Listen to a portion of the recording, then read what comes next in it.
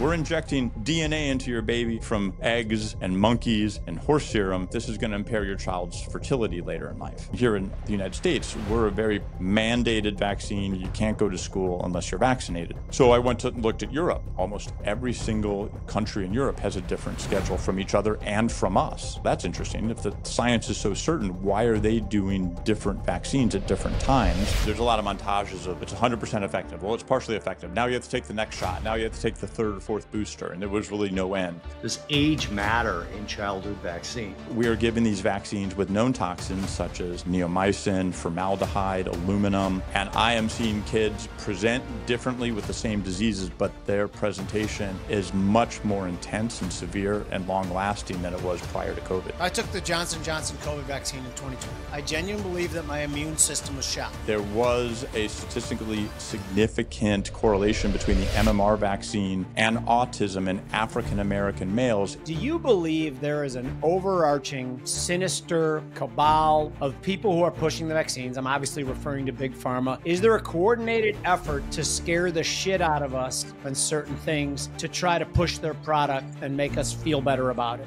100%. Jim Cramer came out and said that he believed that the military should knock down doors, drag people out, and vaccinate them. And for that reason, I think he should be thrown in jail.